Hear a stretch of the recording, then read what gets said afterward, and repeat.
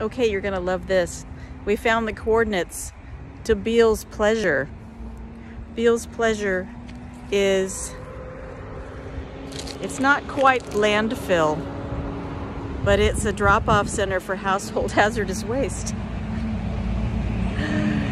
So, this was the plantation of the Bailey family. Largo was nearby. We're not that far from Largo, a couple miles. Over on this side, there's a pretty little creek. It's some pretty trees.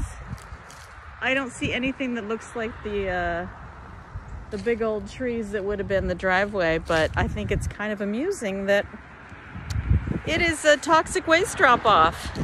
I mean, you drive right through here, through the little barriers, and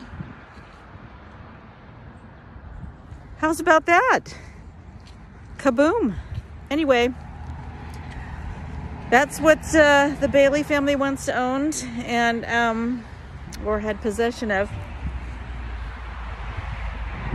And all of this land was originally cleared and taken care of, and the houses built and crops laid out and gathered in by people who worked for us unwillingly. I mean, without consent is what I really mean. So here it is, toxic waste.